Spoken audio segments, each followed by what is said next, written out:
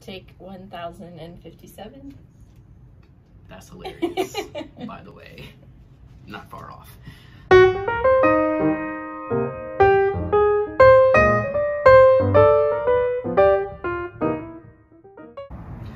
What's up, beautiful people? Welcome back to another episode of Blooming Season at the Black Thumb Orchid House. I'm your host, the Black Thumb, and today we are going to be featuring this handsome guy right here. His name is Prince. Pretty self-explanatory because the flowers basically remind me of Purple Rain. So before I do the feature today, I want to give a huge shout out to Westerlay Orchids. As many of you know, I'm a healthcare professional and I'm a physical therapist, and I work in an outpatient wound care clinic at Keck Medical Center of USC. And I have been a frontline healthcare worker during the COVID-19 pandemic outbreak.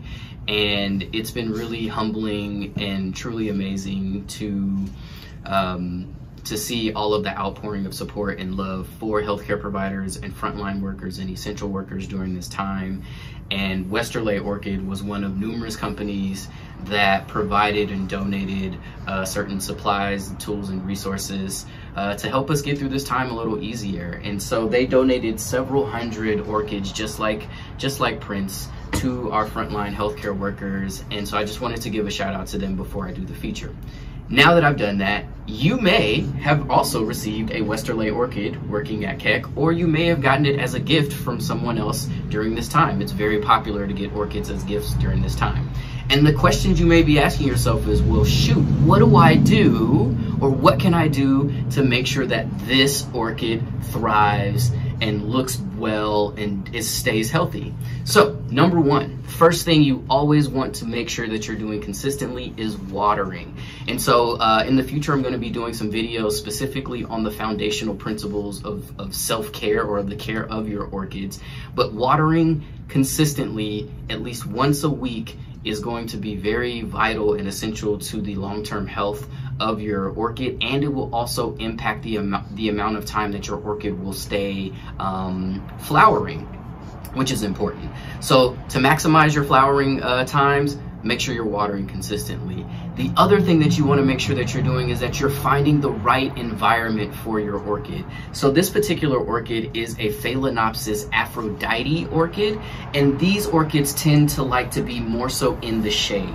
So where I keep this orchid, or where I keep Prince, is right outside of our balcony window, where it gets some sunlight but more shade than sun, but there's a nice cool breeze that can come through. We can leave our screen door open, and there's a good fair amount of air circulation. The other piece to the environment portion for orchids is some orchids really like to be in humid environments. So if you have, if your bathroom is in a place where it gets a fair amount of sunlight, but you can also get some circulation there, and you can use the steam from your showers to help create that humid environment, and almost kind of replicating the natural habitat of this orchid, since they're mostly from Southeast Asia. So again, watering is key, and then after that, finding the right environment for your orchids. And then if you want to just do like a little extra something on the top of it, make sure you talk to it, communicate with it, sing a song to it. There have been studies that have shown that talking to your plants makes them happy, and they perform a lot better, and they grow at a faster rate.